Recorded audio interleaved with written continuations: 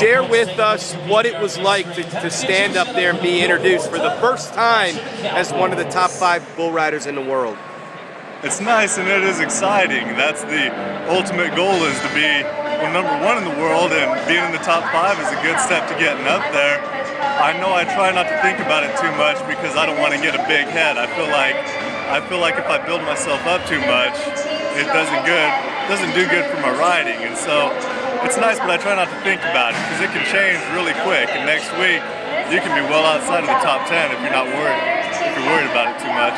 Right. How do you keep from getting a big head? How do you keep from thinking about it? I stay grounded. It really helps in my off time in the week at home. You know, I'm just an everyday average guy, and just for me to remember that I'm just an everyday average guy, I'm nothing special, you know, that helps keep me grounded, and that helps keep me from worrying too much about the future. You know, it just keeps me worrying about one day at a time and what I've got right in front of me, and it keeps me from putting too much on my plate and worrying about too much stuff at once.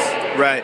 When you are at home, what do you do to take your mind off of bull riding? I relax. I try to stay fit and relax. I play video games, hang out with my wife, hang out with my friends, fix my place up. Just, you know, try to keep halfway busy and occupy my time, and at the same time relax and kind of recharge my motor.